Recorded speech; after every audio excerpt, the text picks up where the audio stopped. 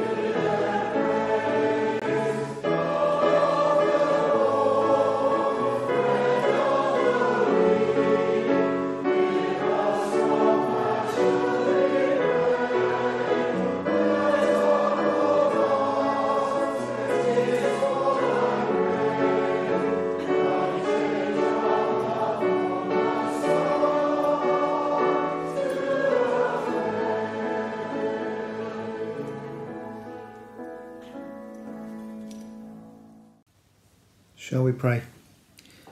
Father God, we come before you with the words of our last song on our hearts.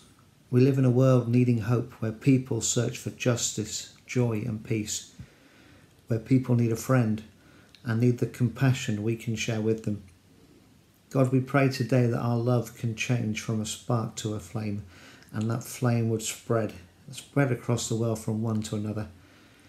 We pray today that you would give us our daily bread. We ask that you would give us all we need, and that we would recognise you are the bread of life, and all we need can be found in you. As we start this time of worship, wherever we are, fill us with anticipation and prepare us by your Spirit. Be the first thoughts in our hearts and help us to be conscious of your direction. Strengthen us for service. Nourish us with the bread of life. Transform us for our mission. In the name of Jesus Christ we ask this. Amen.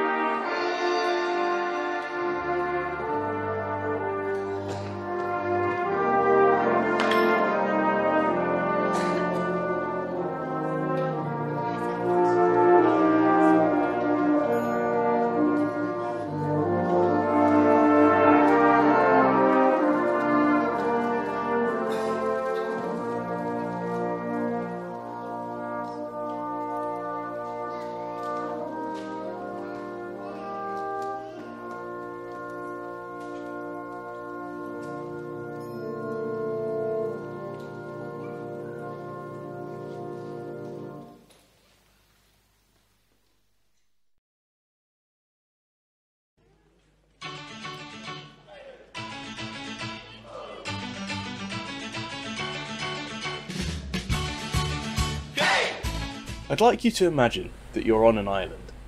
You were on a boat, but the boat hit some rocks and started sinking, so you had to float to land with a life jacket. The island is deserted. There's no signs of life anywhere. All you can see are rocks and trees. You can smell the seawater and hear the waves crashing on the shore. You found some supplies from the boat, but now you've run out of food to eat, and you're starting to get really hungry. You're wondering where you're going to get food from. You try to eat the palm tree, but the leaves are too hard. You try to eat the sand, but the sand's too dry. And just then you see something falling from the sky. It gets closer and closer, and you realise it's a big lunch bag, and it almost lands right on top of you. Oh!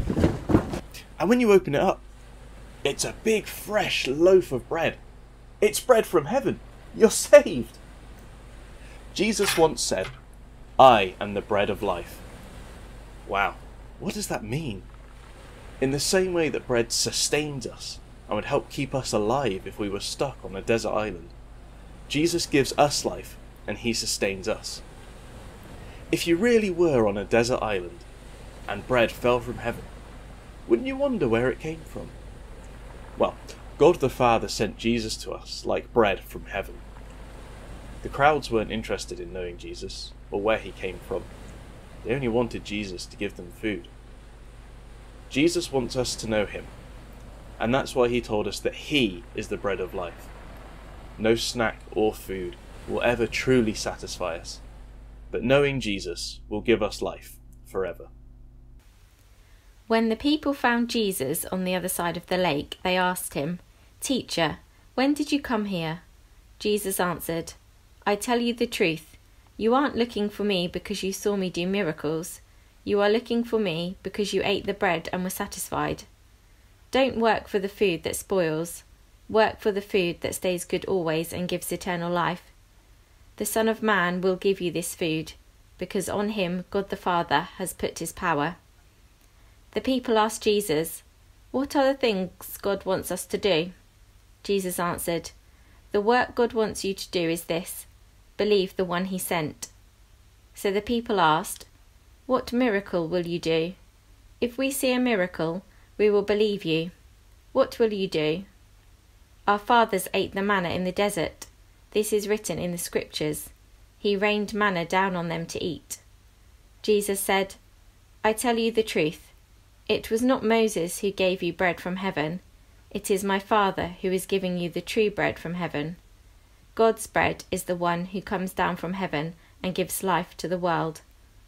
The people said, "Sir, give us this bread always." Then Jesus said, "I am the bread that gives life. Whoever comes to me will never be hungry, and whoever believes in me will never be thirsty."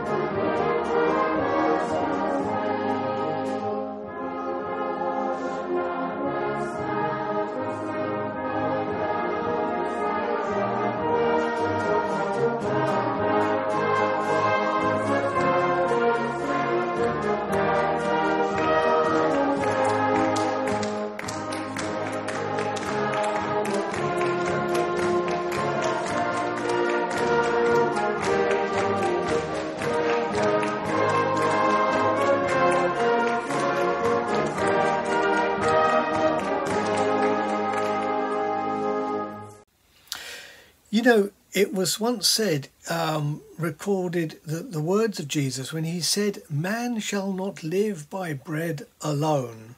It was found in Matthew chapter 4, verse 4, when he was being tempted in the wilderness. And he was quoting from Deuteronomy chapter 8, verse 3. This whole idea that bread is not enough. Oh, how true it is. I mean, let's face it. Which one of us doesn't like a nice, fresh sandwich? Nice piece of bread. And can you just imagine the smell of baking bread? Those of you who bake your own bread, how fortunate you are to have that beautiful aroma in your homes when you do your cooking. It's very true that we can't live just on bread, though. I'm grateful to the British Nutritional Foundation. I had a look around on their website when I was doing the preparation for this, and now I am fully informed.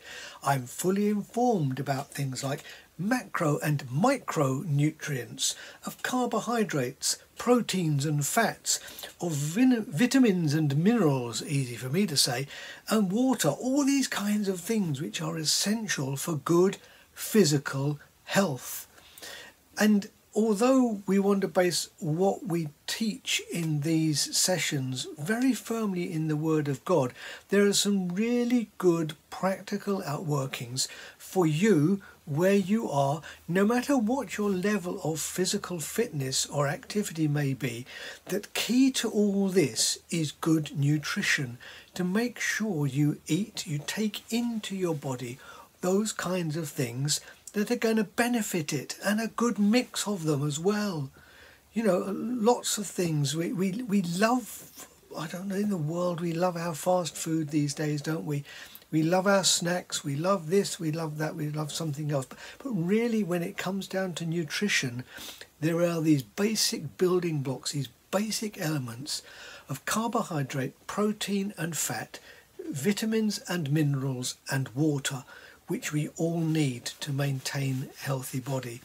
A major UK food retailer has just finished a whole campaign about the great fruit and veg campaign, wanting people to buy fresh and to eat fresh food. And I don't know what your particular circumstances are, but I want you to try your best to live a healthy lifestyle. That the good things that we eat that go beyond just bread are so essential that we may become healthy people. When we look around our world, though, we see that there are some people who have a very rich diet, whereas there are others who have a very poor diet. There are certain corners of our world where people just do not know where their next meal is coming from, and they scrape a subsistence living on rice or flour and those kinds of things. And if they can get some protein, be it in a fish or an egg, then that's really a good day as far as they are concerned in their nutrition.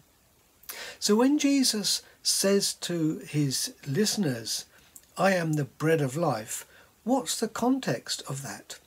Well, the context of it is that he's coming back from having fed the 5,000. You know, the feeding of the 5,000 is probably a story which you know of if you don't know. And it was an event where there were thousands of people following Jesus. And the disciples came to Jesus and said, "How are we going to feed this lot? Because there's really nothing we can do." And Jesus said to them, "What have you got?" And one of the disciples said, "Well, there's a little lad here with 5 loaves and 2 small fish. We could use that, could we?" And Jesus said, "Yeah, give it to me." And he prayed and he blessed it and he broke it, and there was enough for the whole crowd, and there was 12 baskets full left over. Great abundance. And then out of this, Jesus goes away across the lake, across the Sea of Galilee, and when he is there, the whole crowds follow him. And they say, "Master, Master, Master."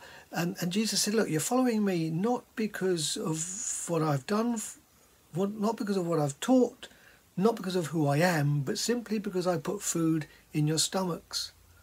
And then we have the story that that we listened to earlier on. Master, what shall we do? What shall we do? Well, Jesus said, believe in him. Give us this bread. I am the bread, said Jesus. Some of you may more astute of you, and I just have to say that. Thank you for those of you who point out things like the flowers or the light bulbs or whatever in my office here. But over on the piano, I don't know whether you've noticed. Let me just go and fetch it. There's the praying hands, and then there's this stoneware cup, and in the middle of it is a pebble, a large pebble. Having said that, I picked up off the beach. We've often, I don't know if you can see this, but we've often thought how much this looks like a loaf of bread with the end cut off. Fascinating. I love it. It's a very tactile thing, but it's a stone, and Jesus in his temptations was faced with the compromise. Make these stones bread. I could turn these stones into bread. Well, sometimes when I'm peckish, I wonder whether I could turn that into bread. It would be good, but as it is now, it'll break my teeth. But the bread that Jesus said he was is an embodiment of all the bread that was ever expressed in Scripture. When the children of Israel, the descendants of Israel, Jacob, were in the wilderness, having escaped from slavery in Egypt, then God gave them manna from heaven, enough for today. As we've alluded, when Jesus was with the crowds by the Sea of Galilee, he broke the bread and the fish, and there was enough for everyone. And of course, in many Christian traditions, we have the symbolism of the bread and the wine, which is enough to remember, that we should remember the sacrifice of Jesus. You see, when Jesus sustains our physical well-being and calls us to care for ourselves physically in our own bodies, he is saying, I have got to be intrinsic to that. I have an important part to play in your physical well-being. Now, I know very well that those listening to this message will be of all kinds of physical fitness and ability and disability, and we recognise that. But we do know that whatever state you find yourself in today, as you're listening to this message, I want you to know that Jesus can sustain you in your daily walk. But this has got to be more than just some kind of theological abstract. This has got to be really practical. And so when Jesus says, I am the bread of life, he wants to feed you richly. Feed you so that you will be sustained. Feed you so that you have enough for each day. Feed you so that you have a sense of well-being in your spirit. There is too much poverty in our world, and we need to do something about it. There's too much unfairness in our world, and we need to do something about it. For God's heart breaks when one hoards and another is in need and want. And so let us share what God gives us. And if Jesus is the bread of life, then we should share him, we who know him, with those who need to get to know him. Do not neglect your own well-being physically, my dear friends. Look out for yourself. Take care of yourself. Seek help if something goes wrong from the professional point of view. Seek that out and get yourself as well as you can, for in your well-being there is honour to God. A songwriter, when we're going to move to a conclusion, a songwriter, Frederick Kahn, wrote a song which is entitled For the Healing of the Nations. This is our prayer for you today. For the healing of the nations, Lord, we pray with one accord for a just and equal sharing of the things that earth affords. To a life of love in action, help us rise and pledge our word. You see, Jesus, being the bread of life, wants to sustain you in your physical well-being, and if there is something wrong in that, it affects every part of you. And so our prayer as we conclude our worship together today is that God would enrich your life, that you would have wisdom in taking into your body those kinds of foods that will sustain you, a breadth and a wealth and a variety in such a way that you will know a well-being, that there should also in your spirit be that same sense of balance and well-being for you too today. May God richly bless you and feed you and allow you to be nourished and grow in and through him. And when you know you have enough, then share with those round and about you, for the nations in this way truly will be healed. May God bless you. Thank you for joining with us again this week, and we hope to see you again soon. God bless you.